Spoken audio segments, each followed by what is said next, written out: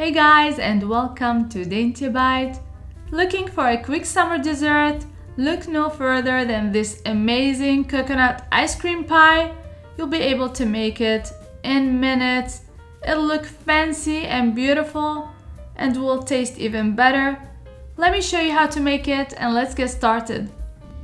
You're gonna start by adding 280 grams of graham crackers to a food processor.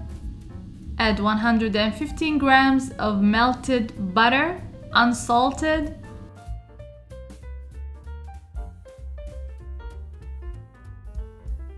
When it looks something like this, you're gonna move it to a pie dish.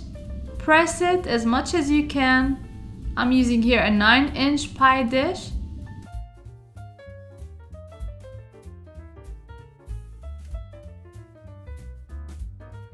And I use a regular drinking cup to press the crust as much as I can. When it looks something like this, I'm gonna bake it for 15 minutes at 350 degrees Fahrenheit. When it's out of the oven, I'm gonna add some chocolate chips while the crust is still warm. And the warmth of the crust is gonna melt the chocolate chips.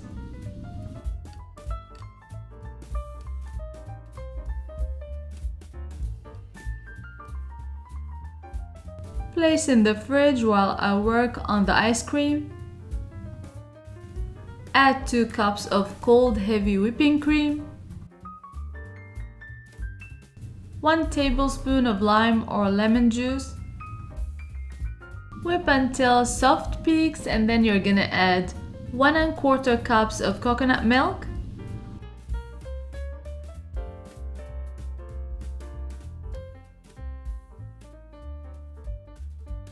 Add 1 whole cup of condensed milk and mix. Smooth on top of the pie crust and freeze for 4 to 5 hours.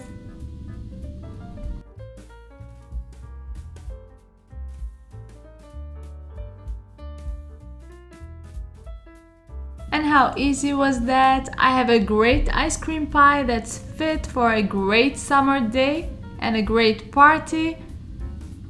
I garnish with some whipped cream, some cherries and maybe some coconut. I highly recommend you take it out of the freezer 15 minutes prior to serving and let me know how you like it in the comments box below. Don't forget to subscribe and like, and until next time, bon appétit!